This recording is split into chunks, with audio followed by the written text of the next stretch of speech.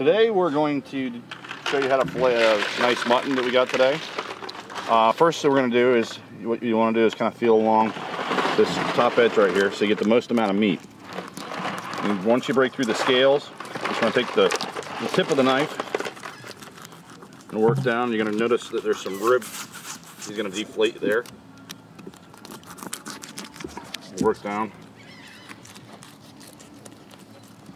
Well, I cut to about right the beginning of the anal fin right here, and then I spin them around and then start working the meat right down this fine little edge right here. Every once in a while, what you want to do is knock the scales off because they block the blade. You don't want it to skip out. So you're just tipping it, just the tip, all the way down. I'm going to knock the scales off. You can list that. Your right hand, that should be it. So once you get to this point, you kind of want to lift up and just kind of let that tip do the work for you. And that way you can just roll it right across between the backbone and it pulls the flesh right up and off.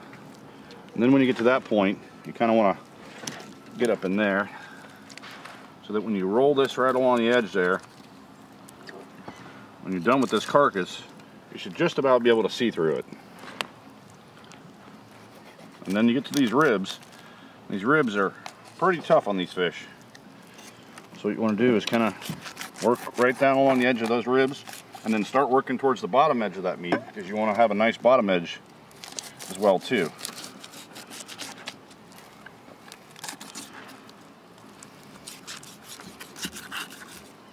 I cut them to about right there, and then I flip them.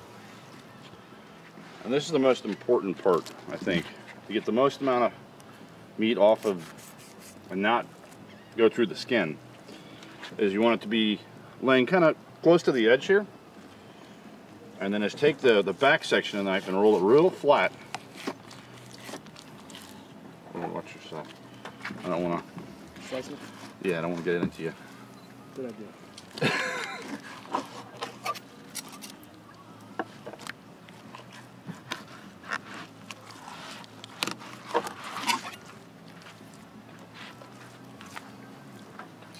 You cut that off. Fish food. And then what you do is you're going to take these little ribs right here. Try to get as close as you can because you want to save as much meat as possible. And then this area right here is the bloodline and the pin bones.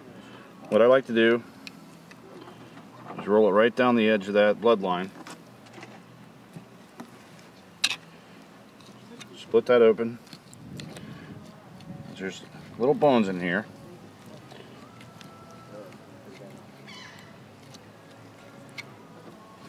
But keep in mind, and the bloodline is what we feed our pinfish in our wells here at the dock.